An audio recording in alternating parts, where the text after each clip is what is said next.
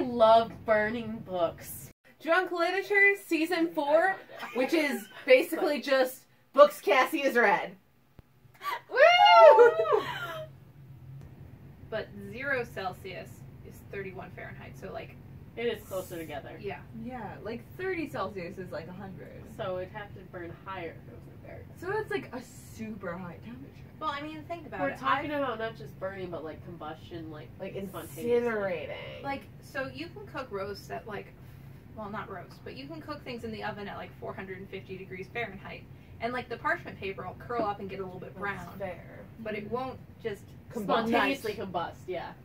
But more importantly, you guys, educated people, should probably put anything about saving books, but I thought it was hilarious that we're reading a book about burning books. I happened to burn that book.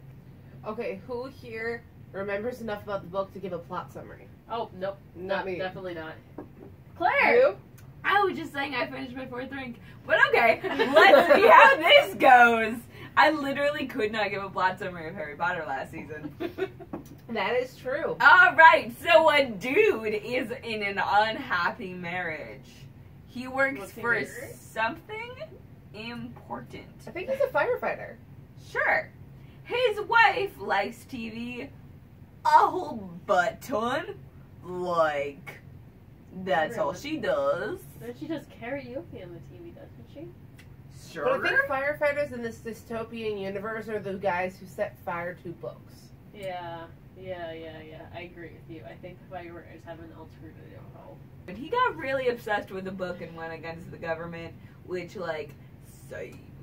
He was a firefighter. Boom. His wife overdosed.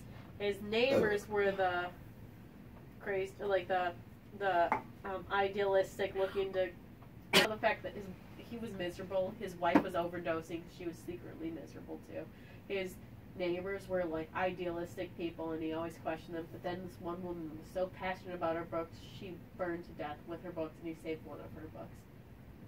Does anyone remember any? Well, not really. Other than that, I liked the man. Katrina? oh, I was just going to say, all my books caught on fire once, and I did not stay with them. I just let them burn and left the house, because I am not that into literature. Like, I'm pretty into literature, not that into literature.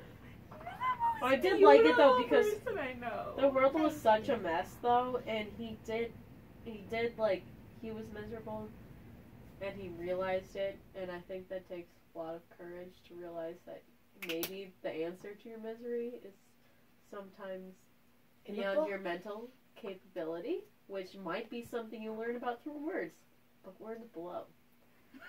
I do agree with her in the sense that words blow.